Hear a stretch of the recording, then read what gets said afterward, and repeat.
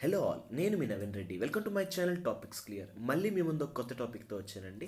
నేను స్టార్ట్ చేసిన NCERT series class 6th the earth hour habitat నుంచి ఈరోజు మనం చాప్టర్ 7 అవర్ కంట్రీ ఇండియా ఈరోజు మనం డీల్ చేయబోతున్నాం. ఇప్పటి వరకు నేను చేసిన లాస్ట్ 6 చాప్టర్స్ మీరు చూడపోయినట్లయితే ఆ 6 చాప్టర్స్ వీడియోస్ చూసాక ఈ వీడియో చూడండి. అప్పుడే మీకు కంటిన్యూషన్ ఉంటుంది. దాని యొక్క లింక్ నేను ఈ వీడియో యొక్క డిస్క్రిప్షన్ బాక్స్లో ఇస్తాను. అలానే ఇప్పటి వరకు మీరు నా ఛానల్ సబ్స్క్రైబ్ చేయకపోయినట్లయితే సబ్స్క్రైబ్ చేసుకోండి. మీకు తెలిసిన వాళ్ళకి షేర్ చేయండి. వీడియో నచ్చితే లైక్ చేయండి. అలానే ఈ వీడియో మీరు కంప్లీట్గా చూసేసి మీకు ఏమైనా డౌట్ ఉంటే కామెంట్ బాక్స్లో మెసేజ్ పెట్టండి. Okay, so let's start our topic our country India.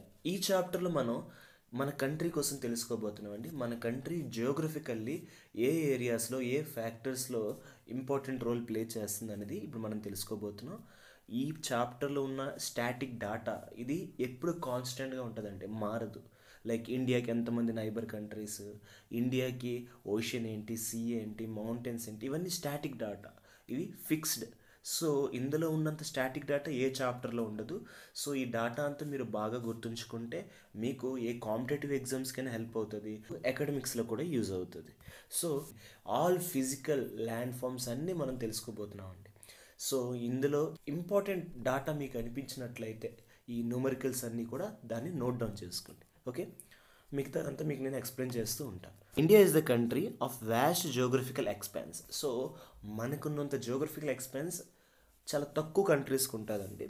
And నార్త్కి వచ్చేసరికి మన ఇండియా నార్త్ సైడ్ ఎలా ఉంటుందంటే హిమాలయస్తో నిండి ఉంది. వేరేజ్ వెస్ట్ సైడ్ ఏమో అరేబియన్ సీతో ఉంది. And east side bay of Bengal and south Indian ocean. మీకు అర్థమవుతుంది కదా. ఫర్ ఎగ్జాంపుల్ ఇది మన ఇండియా అనుకోండి. నార్త్ సైడ్ అంతా Himalayas, east side bay of Bengal, west side Arabian sea, south side Indian ocean. So చూసారా, చుట్టూ బౌండ్ అయి ఉంది. 3 sides వాటర్ ఉంది, పైన మౌంటైన్ ఉంది, హిమాలయాస్ ఉన్నాయి. సో ఈ మధ్యలో ఉన్నదే మన country India. Coming to the area peninsula, చూసారా, వాష్ షోర్స్ ఆఫ్ పెనిన్సులా. పెనిన్సులా అంటే ఏంటి? పెనిన్సులా అంటే ఏంటో మీకు లాస్ట్ క్లాస్లో చెప్పాను. Peninsula is a piece of land that is surrounded by water on 3 sides. ఇప్పుడే చెప్పాను కదా. సో ఒక పీస్ ఆఫ్ ల్యాండ్ తీసుకుందాం. Piece of land surrounded by water 3 sides. So total 4 sides ఉంటే 3 sides వాటర్తోనే కవర్ అయి ఉంటుంది అండ్ రిమైనింగ్ 1 side ల్యాండ్ పార్టే ఉంటుంది. దీన్ని మనం పెనిన్సులా అంటాం. ఓకే, అందుకే ఇండియన్ పెనిన్సులా అంటారు. బికాస్ ఇండియా కూడా అలానే 3 sides Arabian sea, bay of Bengal, Indian ఓషన్తో cover అయి ఉంది అండ్ నార్త్ సైడ్ హిమాలయస్తో కవర్ అయి ఉంది. టోటల్ ఇండియా ల్యాండ్ ఏరియా ఎంతంటే 3.28 మిలియన్ స్క్వేర్ కిలోమీటర్లు అండి. అలానే నార్త్ టిప్ నుంచి సౌత్ టిప్ వరకు డిస్టెన్స్ ఎంత అంటే 3200 kilometers. అదే లద్దాఖ్ టు కన్యాకుమారి.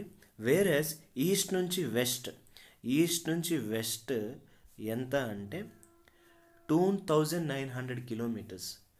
సో అంటే మన దీన్ని బట్టి ఏం తెలుసుకోగలుగుతున్నాం, మనకి అరుణాచల్ ప్రదేశ్ టు కచ్ 2009 kilometers. అలానే పైన లడాక్ టు కన్యాకుమారి 3200 kilometers. అంటే మన దీని అర్థం మన నార్త్ టు సౌత్ ఏదైతే డిస్టెన్స్ ఉందో అది compare to west to east కొంచెం పెద్దగా ఉంటుంది. ఓకే, అండ్ మన ఇండియాలో great varieties of climate, vegetation, wild life.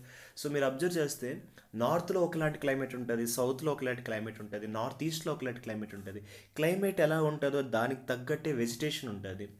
Vegetation ఎలా ఉంటుందో దానికి తగ్గట్టే వైల్డ్ లైఫ్ ఉంటుంది, ఫ్లోరా ఉంటుంది, ఫానా ఉంటుంది. అంతా ఒకదానికొకటి ఇంటర్లింక్డ్ అండి. అండ్ వేరేస్ లాంగ్వేజెస్కి వచ్చేసరికి అఫీషియల్లీ మనకి 22 లాంగ్వేజెస్ ఉన్నాయి. కానీ ఎన్నో రీజనల్ లాంగ్వేజెస్ ఉన్నాయి, అవి 8th షెడ్యూల్లో లేవు. సో అలాంటివి కూడా. సో నార్త్ ఈస్ట్లో ఒకలాంటి లాంగ్వేజ్, సౌత్లో ఒక్కొక్క స్టేట్కి ఒక్కొక్క లాంగ్వేజ్, అండ్ వేరే ట్రైబల్ లాంగ్వేజెస్ అన్నీ డిఫరెంట్. అండ్ కల్చర్స్కి వచ్చేసరికి సో నార్త్లో కల్చర్, సౌత్లో కల్చర్, వెస్ట్లో కల్చర్, ఈస్ట్లో కల్చర్. సో డిఫరెంట్ ప్లేసెస్లో డిఫరెంట్ కల్చర్స్ ఉన్నాయి మన దగ్గర.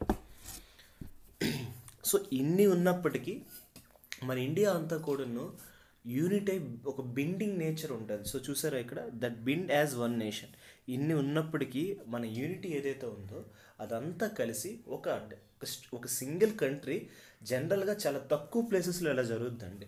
మీరు వరల్డ్లో తీసుకోండి, ప్రతి కంట్రీకి ఏంటి అంటే స్పెసిఫిక్గా నార్త్ అయినా, సౌత్ అయినా, ఈస్ట్ అయినా, వెస్ట్ అయినా ప్రతి చోట కల్చర్, ట్రెడిషన్స్ ఆల్మోస్ట్ ఒకలాగే ఉంటుంది. కానీ మన ఇండియాకి వచ్చేసరికి wide variety of culture and traditions. So north, south, east, west, middle different పార్ట్స్లో different culture, different dances, different hearts ఇన్ని ఉంటున్నాయి. ఇన్ని ఉన్నప్పటికీ మనమందరం బిండ్ అయి ఉంటున్నాం, ఒక యూనిటీ అయి ఉంటున్నాం, ఒక కంట్రీగా ఉంటున్నాం. That's the great importance of our country. మన ఇండియా కోసం ఎవరికైనా అవుట్ సైడ్ ఆఫ్ కంట్రీ అడిగితే వాళ్ళు మన ఇండియా కోసం చెప్పే ఫస్ట్ మాట కల్చర్, తర్వాత ఫుడ్. సో మన ఇండియాలో అవి చాలా ఫేమస్. ఓకే, నెక్స్ట్ వేరేస్ పాపులేషన్కి వచ్చేసరికి యాజ్ పర్ 2011 సెన్సస్ అంటే ప్రతి 10 సంవత్సరాలకి మొత్తం మనకి ఏ స్టేట్లో ఎంత పాపులేషన్ ఉంది ఓవరాల్ జనాభా లెక్కలా తీస్తారండి. అలాగా 2001లో తీశారు, 2011లో తీశారు. యాజ్ పర్ 2011 సెన్సస్ ప్రకారం మనకి అరౌండ్ మన పాపులేషన్ మోర్ దెన్ 120 crores అని ఇచ్చారు. కానీ అట్ ప్రెజెంట్ అయితే అరౌండ్ 140 crores ప్లస్ అయిపోయింది. ఇప్పుడు 2021 సెన్సస్ ప్రకారం ఇంకా యాక్యురేట్గా వస్తుంది. మన పాపులేస్ కంట్రీస్కి వచ్చేసరికి ఇండియా అనేది వరల్డ్లో సెకండ్ ప్లేస్లో ఉంది, చైనా ఫస్ట్ ప్లేస్లో ఉంది. Okay, next locational settings. మీ అందరికీ యాక్యురేట్గా తెలుసు, ఎందుకంటే మనం ఆల్రెడీ చదువుకున్నాం చాప్టర్ 2లో ది గ్లోబ్లో. సో ఇది మన గ్లోబ్ అనుకోండి. గ్లోబ్లో top part northern hemisphere, bottom part southern hemisphere.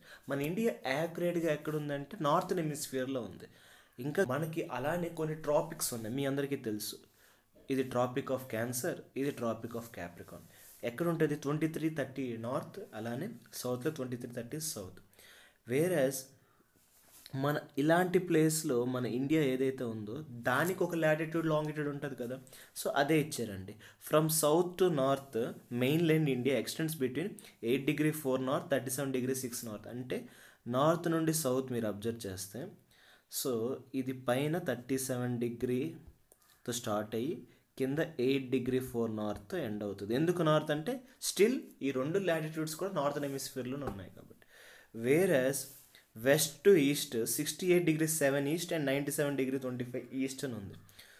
So ఇది 68°7 ఈస్ట్ అయితే ఇటుపక్క 97°25. సో ఇది 68 నుంచి 97, ఇది 37 నుంచి 8. సో ఇవి మన కోఆర్డినేట్స్ అండి. సో స్పెసిఫిక్గా మనం కోఆర్డినేట్స్ ఇవి ఎంటర్ చేస్తే మనకి ఏమంటారు దాన్ని, గూగుల్ మ్యాప్స్లో యాక్యురేట్గా మన ఇండియా పొజిషన్ తెలుస్తుంది. సో దేనికైనా కోఆర్డినేట్స్ మనకి ఎప్పుడు తెలుస్తాయి, సో దాని టాప్, బాటమ్, లెఫ్ట్, రైట్ ఇలా తెలిస్తే మన ఇండియా మెయిన్లాండ్ అంతా కూడా తెలుస్తుంది.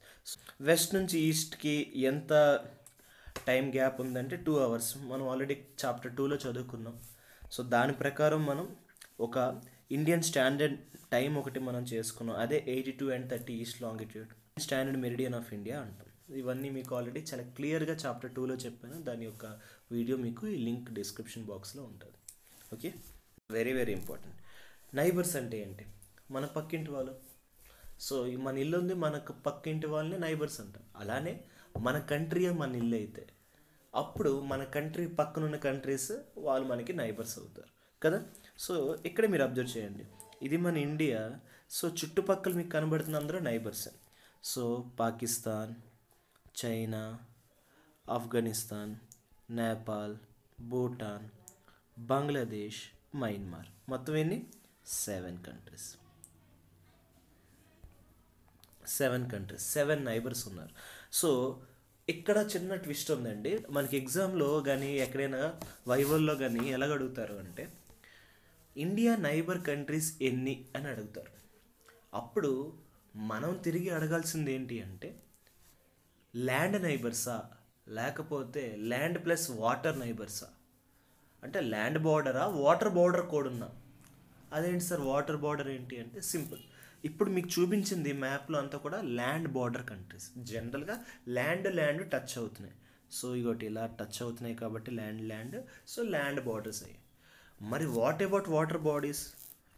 సో ఇక్కడ చూడండి, సో కొన్ని కంట్రీస్ ఉంటాయి చూడండి. ఇక్కడ శ్రీలంక ల్యాండ్ టచ్ అవ్వలేదు, కానీ త్రూ వాటర్ టచ్ అయి ఉంది. అలానే ఇక్కడ చూడండి మాల్దీవ్స్ ల్యాండ్ టచ్ అవ్వకపోయినా మెయిన్ ల్యాండ్స్ దూరంగా ఉన్నా కానీ వాటర్ పరంగా కనెక్ట్ ఉంది. సో వాటర్ బార్డర్ కంట్రీస్ ఏవేవి ఉన్నాయి నైబర్ కంట్రీస్ అంటే శ్రీలంక అండ్ మాల్దీవ్స్ అని చెప్పాలి. అలా కాకుండా ల్యాండ్ బార్డర్ అంటే ఇవి చెప్పాలి 7 కంట్రీస్. సో ఓవరాల్గా నైబర్ కంట్రీస్ ఎన్ని అంటే 7+2 అని చెప్పండి. 7 land border neighbours, 2 water border neighbours, ఓవరాల్గా 9 అని చెప్పొచ్చు. లేదా వాళ్ళు స్పెసిఫిక్గా ఏదో ఒకటి అడుగుతున్నారంటే ఒకటి చెప్పండి. Okay, done. నెక్స్ట్, సో ఇది ఇండియన్ పొలిటికల్ మ్యాప్ మీకు చెప్పాను. పొలిటికల్ మ్యాప్ అంటే ఏంటి మ్యాప్ చాప్టర్లో చెప్పాను. సో అది కూడా మీరు చూడకపోతే డిస్క్రిప్షన్ బాక్స్లో చూడండి. సో పొలిటికల్ మ్యాప్ అంటే ఏంటి అంటే ఏ మ్యాప్లో అయితే బౌండరీస్ ఉంటాయో స్టేట్ బౌండరీస్, అలానే సిటీస్ నేమ్స్, టౌన్స్ నేమ్స్ ఇవన్నీ ఉంటే దాన్ని పొలిటికల్ బౌండరీ అంటాం. సో మొత్తం మనకి ఇండియన్ పొలిటికల్ ఇది మ్యాప్ అండి. మీరు అబ్జర్వ్ చేస్తే టోటల్ 28 స్టేట్స్ ఉంటాయి. అండ్ 8 యూనియన్ టెరిటరీస్ ఉంటాయి. యాజ్ ఆన్ డేట్ 2023కి వచ్చేసరికి 28 స్టేట్స్ అండ్ 8 యూనియన్ టెరిటరీస్ ఉన్నాయి మనకి. ఓకే, అసలు ఏంటి స్టేట్ అంటే ఏంటి, యూనియన్ టెరిటరీ అంటే ఏంటి? స్టేట్ అంటే ఏం లేదండి. స్టేట్ అంటే స్పెసిఫిక్, దీనికి ఒక సీఎం ఉంటాడు, వాళ్ళకి ఒక గవర్నర్ ఉంటారు. సో స్పెసిఫిక్ వాళ్ళకి ఒక అసెంబ్లీ సీట్స్ ఉంటారు. What about union territories? Union టెరిటరీస్కి దీనికి ఎక్సెప్ట్ మనకి ఢిల్లీ, పుడుచేరి ఈ 2 వదిలేస్తే మిగతావన్నీ కూడాను అండర్ ప్రెసిడెంట్ ఎవరినైతే అపాయింట్ చేస్తారో, గవర్నర్ అయితే గవర్నర్, లేకపోతే అడ్మినిస్ట్రేటర్ అయితే అడ్మినిస్ట్రేటర్, లెఫ్టినెంట్ గవర్నర్స్ అయితే లెఫ్టినెంట్ గవర్నర్, వాళ్ళు దాన్ని రూల్ చేస్తారు. లైక్ ఇది కేంద్ర పాలిక ప్రాంతం అంటారు కదా. సో సెంట్రల్ ద్వారా రూల్ చేస్తాయి ఇవి. మిగతా స్టేట్స్ అన్నీ కూడా ఎవరు రూల్ వాళ్ళు చేసుకుంటారు. ఇక్కడ మీరు అబ్జర్వ్ చేసిన ఆల్రెడీ మీకు చెప్పాను neighbour countries, island neighbour countries Sri Lanka and Maldives. Okay, and Sri Lanka is separate from India by Pak straight. చూడండి, ఇదే పాక్ స్ట్రైట్. సో మీకు చెప్పాను స్ట్రైట్ అంటే ఏంటనేసి. స్ట్రైట్ అంటే ఏంటి అంటే ల్యాండ్ సెపరేట్ అవుతుంది, వాటర్గా కనెక్ట్ అవుతాయి. ల్యాండ్ సెపరేట్ అవుతుంది కానీ వాటర్గా కనెక్ట్ అవుతాయి. సో అలాంటి దాన్ని స్ట్రైట్ అంటారు. ఇలాగ ఇండియా శ్రీలంకని సెపరేట్ చేస్తూ త్రూ వాటర్ కనెక్ట్ చేసే దాన్ని పాక్ స్ట్రైట్ అంటారు. ఓకే, నెక్స్ట్, ఇది ఇండియన్ ఫిజికల్ మ్యాప్ అండి. సో మీరు అబ్జర్వ్ చేస్తే India is very vast country for administrative purposes. చెప్పాను కదా, అడ్మినిస్ట్రేషన్ కోసం ఇండియాని మొత్తం మనం 28 స్టేట్స్గా డివైడ్ చేసాం. సో ఫిజికల్ మ్యాప్ అంటే ఏంటి? ఓన్లీ మనకి ఫిజికల్ ఫీచర్స్ అన్నీ ఉంటాయి. ఫిజికల్ ఫీచర్స్ అంటే ఏవైతే బ్రౌన్ కలర్లో ఉంటాయో అవి మౌంటైన్స్ అని చెప్పాను. ఓకే, సో ఇక్కడ అబ్జర్వ్ చేస్తే ఇవన్నీ కూడా హిమాలయాస్, ఇది హిమాలయాస్, ఇవి పూర్వాంచల్ మౌంటైన్స్. అలానే ఏవైతే ఎల్లో కలర్లో ఉంటాయో వాటిని ప్లాట్యూస్ అని చెప్పాను. ప్లాట్యూస్ అంటే ఏంటి? కొంచెం ఎలివేట్ అయి ఉంటాయి కానీ ఫ్లాట్ సర్ఫేస్ ఉంటుంది. అండ్ ఏవైతే గ్రీన్ కలర్లో ఉంటాయో దాన్ని ప్లెయిన్ అని చెప్పాను. అంటే ఇది ఒక ఫ్లాట్ స్ట్రెచ్డ్ ల్యాండ్ అని కూడా మీకు చెప్పడం జరిగింది. ఓకే, అండ్ ఏవైతే మీకు ఇలాగ బ్రౌన్ కలర్లో ఉన్నాయో ఇక్కడ ఏవైతే గీతల్లో ఉన్నాయో దాన్ని మౌంటైన్ రేంజెస్. అంటే ఈ చివరి నుంచి ఈ చివరి వరకు ఒక రేంజ్ ఉంది, దాన్ని వెస్టర్న్ ఘాట్. ఈ చివరి నుంచి ఈ చివరికి ఒక రేంజ్ ఉంది, దాన్ని ఈస్టర్న్ ఘాట్. ఇది వింధ్య, ఇది సత్పురా, ఇది అరావళి. ఓకే, ఇవి హిమాలయ, శివాలిక్స్. ఇలాగా మనం ఫిజికల్ ఫీచర్స్ అన్నీ కూడా ఒక మ్యాప్లో రిప్రజెంట్ చేస్తే దాన్ని ఫిజికల్ మ్యాప్ అంటారు. పొలిటికల్ బౌండరీస్ అన్నీ ఒక దాంట్లో చూపిస్తే దాన్ని పొలిటికల్ మ్యాప్ అంటారు. సో ఈ 2 కూడాను మీ ప్రిపరేషన్లో పక్కాగా మీరు కానీ ఏ ఎగ్జామ్స్కైనా ప్రిపేర్ అవుతున్నా, మీ ఇంట్లో లేకపోతే స్టూడెంట్స్ అయినా నా వీడియో చూస్తున్నట్లయితే పక్కాగా ఇండియా మ్యాప్ ఒకటి పొలిటికల్, ఒకటి ఫిజికల్ మీ ఇంటి గోడ మీద ఉండాలి. రెగ్యులర్గా మీరు రోజు దాన్ని చూస్తూ తెలుసుకోవాలి ఎక్కడ ఏముందనేసి. సో మీరు చూస్తే చాలు, రోజుకి ఒక్కసారి చూస్తే ఆటోమేటిక్గా మీకు అది మైండ్లో ఫీడ్ అయిపోద్ది. Okay, next, so as already discussed 8 union territories. Delhi అనేది మనకి ఇండియా ఉన్న అన్నిట్లో ఢిల్లీ ఏదైతే ఉందో దాన్ని మనం నేషనల్ క్యాపిటల్గా తీసుకున్నాం. So Delhi is union territory, Delhi is also national capital. Okay, so మెయిన్గా స్టేట్స్ అన్ని ఏ డిఫరెన్స్గా డివైడ్ చేయడం జరిగిందంటే on the basis of language బట్టి డివైడ్ చేశారు. ఓకే, అండ్ అల్వియల్ డిపాజిట్స్ అంటే ఏంటి?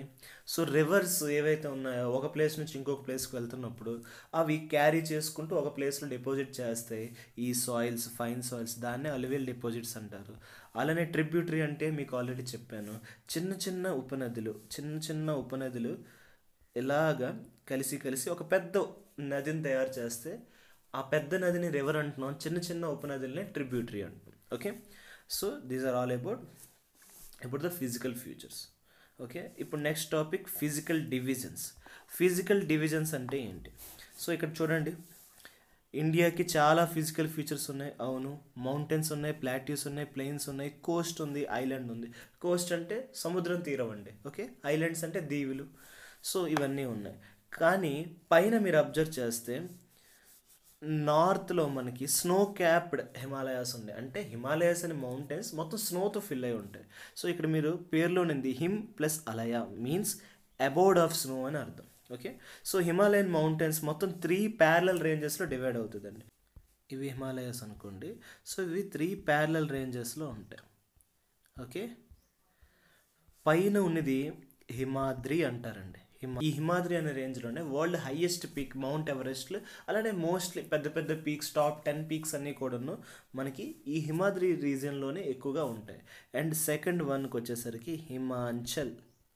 సో ఈ హిమాచల్లోని మనకి మెయిన్ హిల్ స్టేషన్స్ ఉన్నాయి. ఈ డెహ్రాడూన్ అవ్వచ్చు, మసూరి అవ్వచ్చు, ఇవన్నీ కూడాను మనకి హిమాచల్లో ఉంది. అండ్ అన్నిటికన్నా డౌన్కి వచ్చేసరికి శివాలిక్. సో శివాలిక్ అనేది ఫుట్ హిల్స్ ఆఫ్ హిమాలయ అంటారు. అంటే హిమాలయ ఒక ఫుట్ దగ్గర ఫుట్ హిల్స్, చిన్న చిన్న హిమాలయస్ కిందకు ఉంటున్నాయని చెప్తున్నారు. దీన్ని శివాలిక్ అంటారు. సో చాలాసార్లు అడిగారు, ఫుట్ హిల్స్ ఆఫ్ హిమాలయన్ దేన్ని అంటారు? శివాలిక్. లేకపోతే 3 రేంజెస్లో హైయెస్ట్ పీక్స్ ఎక్కడ ఉంటాయి? హిమాద్రి.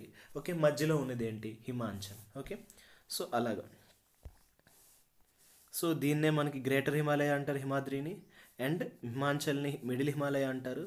అలానే శివాలిక్ ఏదైతే ఉందో దాన్ని southern most range are lower Himalayas అంటారు. Coming to north Indian planes. So ఇక్కడ మ్యాప్లో చూస్తే ఈ గ్రీన్ కలర్ ఏదైతే ఉందో ఇదంతా నార్థన్ ప్లేన్సే. సో ఈ నార్థన్ ప్లేన్స్ ఎలా వస్తాయి మీకు ఆల్రెడీ చెప్పాను. ప్లేన్ ఎలా ఫామ్ అవుతుంది? రివర్స్ అన్నీ కూడా ఒక ప్లేస్ నుంచి ఇంకొక ప్లేస్కి వెళ్తున్నప్పుడు ఏవైతే రగ్గడ్ కన్స్ట్రక్షన్ ఉంటాయి, లేకపోతే ఏవైతే రాక్స్ ఉంటాయి, ఇవన్నీ కూడా దాన్ని పట్టుకుని వెళ్ళి ప్లెయిన్ చేసేస్తుంది సర్ఫేస్ని. సో అలాగ చేయడం వల్ల లెవెల్ అండ్ ఫ్లాట్ అవుతాయి. సో ఇలాగ డిపాజిట్స్ అన్నీ కూడా ఇండస్ నుంచి, గంగా నుంచి, బ్రహ్మపుత్ర నుంచి అవన్నీ తీసుకొని దాన్ని క్యారీ అవుట్ చేసి, వాష్ అవుట్ చేసి బే ఆఫ్ బెంగాల్లో కలిసిపోతాయి. అలా చేయడం వల్ల మనకు ఫ్లాట్ సర్ఫేస్ వస్తుంది. సో ఫ్లాట్ సర్ఫేస్ వస్తూ అల్లువియల్ డిపాజిట్ అవ్వడం వల్ల పంటలు బాగా పండుతాయి. అలానే ప్లెయిన్ అవుతుంది. ప్లెయిన్ సర్ఫేస్ అవడం వల్ల మన కన్స్ట్రక్షన్ కానీ మన ట్రాన్స్పోర్టేషన్ కానీ చాలా ఈజీ అవుతుంది. సో దానివల్ల హై కాన్సన్ట్రేషన్ ఆఫ్ పాపులేషన్ ఇక్కడ ఉంటున్నారు. సో ఇదే నార్త్ ఇండియన్ ప్లేన్స్ లేదా ఇండో గంగా బ్రహ్మపుత్ర ప్లేన్ అని కూడా అంటారు. Okay, next western part of India. So India western పార్ట్లో ఏమని చూడండి, ఇది the great Indian dessert. So మన ఇండియాలో అన్నీ ఉన్నాయండి, ఈవెన్ డెజర్ట్ కూడా ఉంది. ఓకే, ఎడారి. సో ఇది very dry, hot and Sandy stretch of land. ఇక్కడ చాలా తక్కువ పంట, ఎందుకంటే ఎడారిలో మొత్తం సాయిలే లైక్ శాండ్ ఉంటుంది కాబట్టి అది ఫెర్టిలిటీ తక్కువ కాబట్టి అందులో పంట చాలా తక్కువగా అవుతుంది. కాకపోతే సో డెజర్ట్ ఏరియా కూడా ప్రతి కంట్రీలో ఉండడం అనేది చాలా ఇంపార్టెంట్ రోల్ అండి. సో డెజర్ట్లో ఉండాల్సిన వెజిటేషన్ అంటే మిగతా పంటలు పండకపోవచ్చు. సో డెజర్ట్లు తగ్గట్టు పంట పండుతాయి అక్కడ. డేట్ పామ్స్ అవ్వచ్చు, లేకపోతే పామ్ అవ్వచ్చు, ఇవన్నీ కూడా. Okay,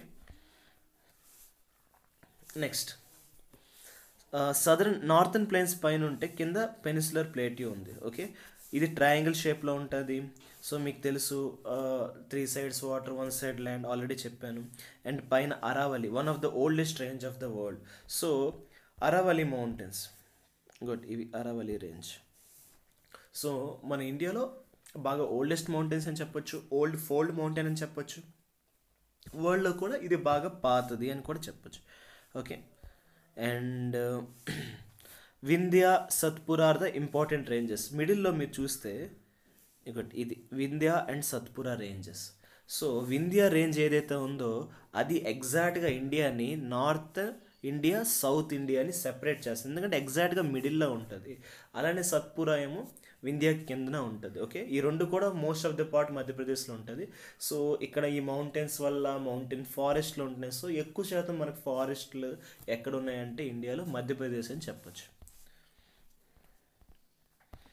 okay, next the river Narmada and Tapi flow through the ranges. So ఈ సత్పురా వింధ్య నుంచి మనకు 2 నదులు వెళ్తాయి, నర్మదా అండ్ తాపి. సో ఇవి వెస్ట్ ఫ్లోయింగ్ రివర్స్. అంటే ఈ కొన్ని రివర్స్ అండి ఇలాగొచ్చి ఈస్ట్లో కలిసిపోతాయి, ఇలా. సో గంగా, గోదావరి, కృష్ణ ఇవన్నీ కూడా ఈస్ట్లో కలిసిపోతాయి.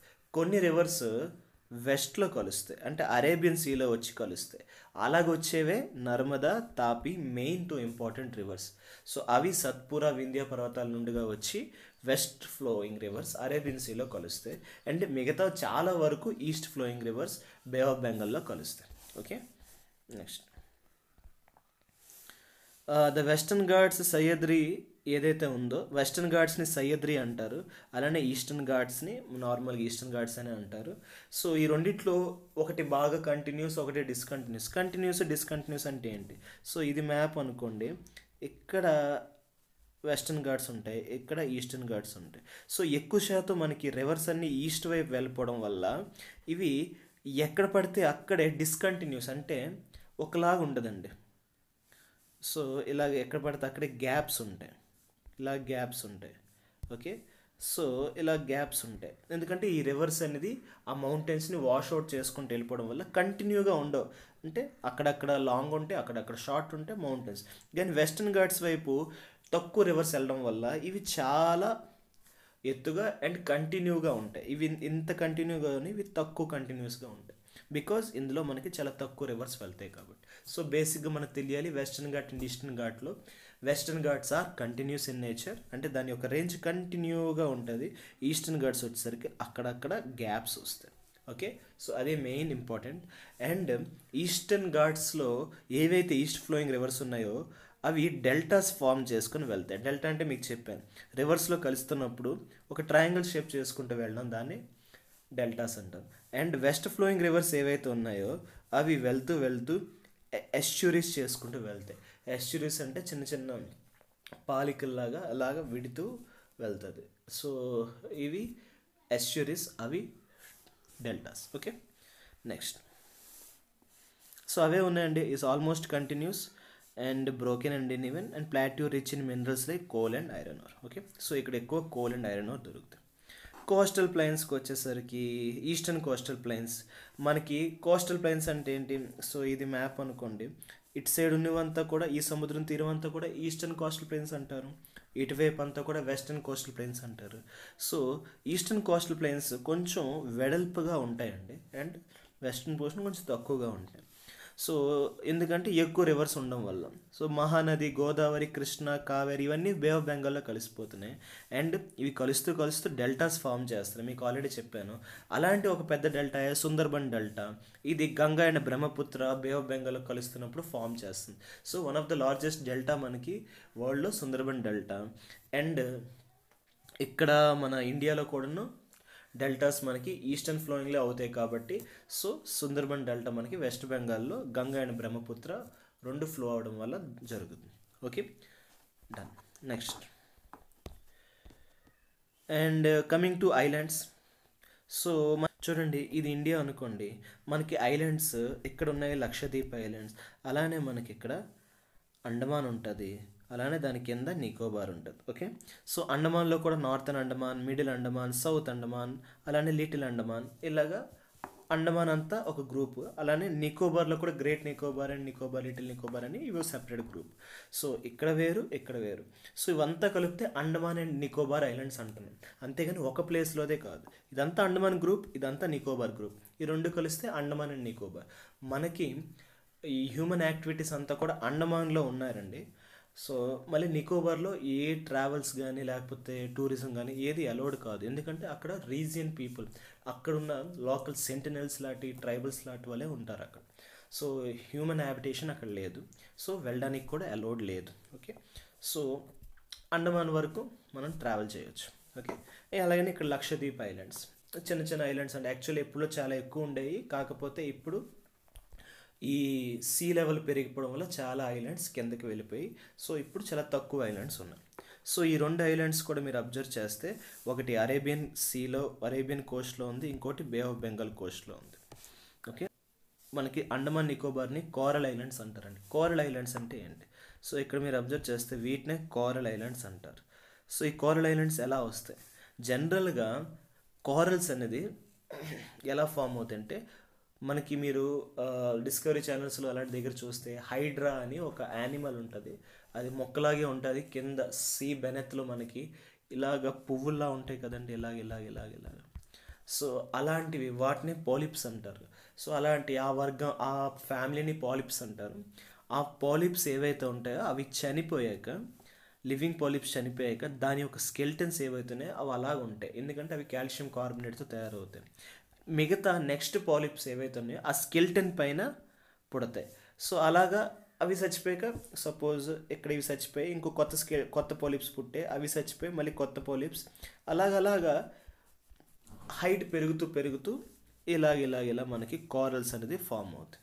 Okay, so higher and higher thus farming Karl islands. ఇలాగ దీన్ని కారల్ ఐలాండ్స్ అంటారు. మనకి Andaman Nicobar is one of the Karl island. Okay, అలానే వరల్డ్లో అయితే గ్రేట్ బ్యారియర్ రీఫ్ ఆస్ట్రేలియా దగ్గర ఉంది, అది కూడా కారల్ ఐలాండ్ కింద చెప్పుకుంటాం. ఓకే అంటే హోప్ మీకు ఈ క్లాస్ అంతా అర్థమైంది అనుకుంటున్నాను. సో చాలా వరకు స్టాటిక్ డేటా ఉంది, ఇందులో ఉన్నదానికన్నా నేను ఎక్కువ ఎక్స్ప్లెయిన్ చేశాను. సో మీకు ఎటువంటి డౌట్స్ ఉన్నా కామెంట్ బాక్స్లో మీరు అడగచ్చు. ఓకే, సో ఈ వీడియో మీకు పూర్తిగా నచ్చినట్లయితే దీన్ని లైక్ చేయండి, మీకు తెలిసిన వాళ్ళు షేర్ చేయండి, అండ్ ఇప్పటి వరకు నా ఛానల్ని మీరు సబ్స్క్రైబ్ చేయకపోతే సబ్స్క్రైబ్ చేసి నోటిఫికేషన్ బిల్ని ప్రెస్ చేయండి. మళ్ళీ మీకు నెక్స్ట్ వీడియోతో కలుస్తాం. Thank you so much.